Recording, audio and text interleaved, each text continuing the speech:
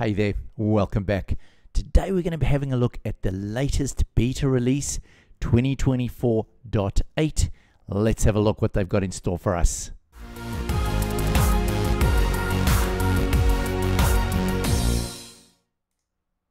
So just bear in mind, this is the beta version, so there may be some changes before the final version is released.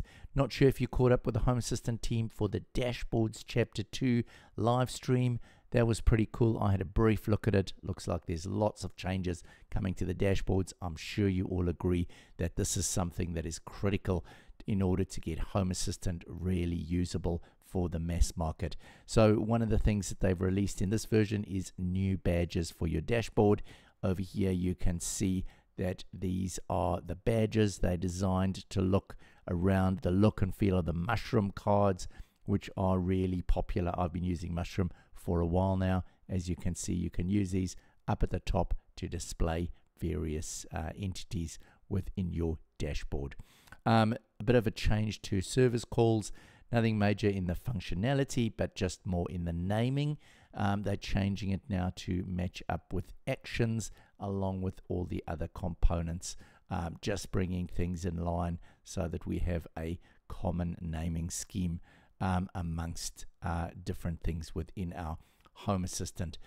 More in the way of the sorting and ordering. We're now able to sort data tables by created or last modified date.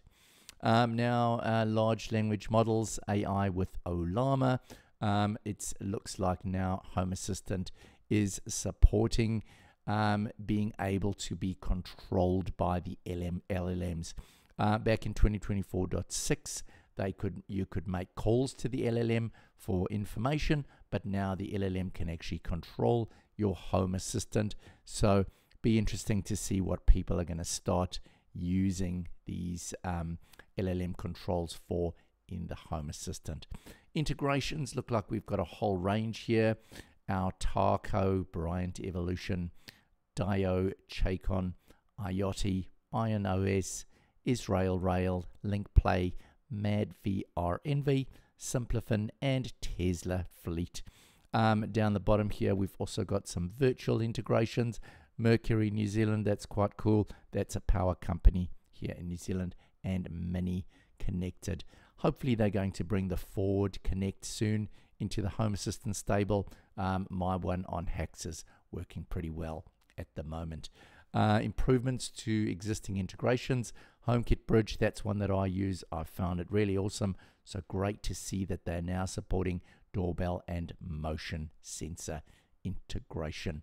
In order to use the above feature, BD Rayco added support for entities to the Unify Protect doorbell and August integration. Talking about entities, they've added entities to the feed reader integration so that you can easily automate when a new article shows up.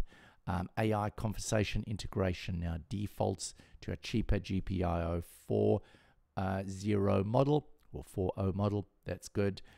Changes to the WLED integration now supporting CCT links. And we've also got some changes to Roborock integration.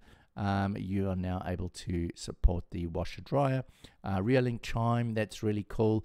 I've just got a whole lot of new Reolink gear that's arrived, so I'll be showing you that soon. But I'm going to be hauling my Chime out of the box and hooking that up now that it can be supported on the integration. Some platinum quality level ones that have reached: BMW Connect Drive, Techno VE, and Tessie. And we've got some new ones which are now available to set up from the UI, notably Blue Sound, Genius Hub, History Stats, Mastodon, Rose Sound, Orio, Wake on LAN, and World Clock. Farewell to the following: UE Smart Radio. Don't know, I didn't use that one before. Looks like there's some changes to the ZHA.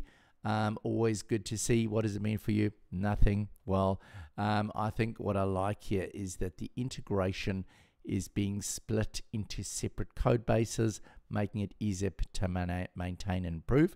Huge step forward for the integration that took months of work to get.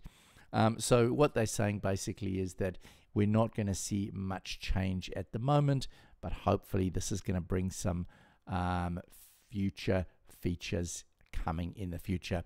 I really like ZHA, and I'm hoping it can get to a level where I don't have to worry about upgrading to Zigbee to MQTT. Matter updates, looks like they've been working on Matter. I've been using Matter a lot. I've tested out some new Matter light switches, and they look really cool. Hopefully we're going to be getting some more Matter functionality coming soon. KNX can now be managed via the UI. That's great. And then this is really cool. The timer support is now available. So I will be doing a little short clip just showing you how the timer works on the Home Assistant Assist. It is very, very cool. So also some changes to the generic thermostat. Hygrostat helpers will now be linked. You can now set up button, image, and select and switch templates from the UI. So some other add-ons there. Integration helpers now set up via YAML. So always good when we are starting to see more things coming into the user interface. Anyway, that is all for now. Really great to catch up again. We'll see you in the next one. Bye for now.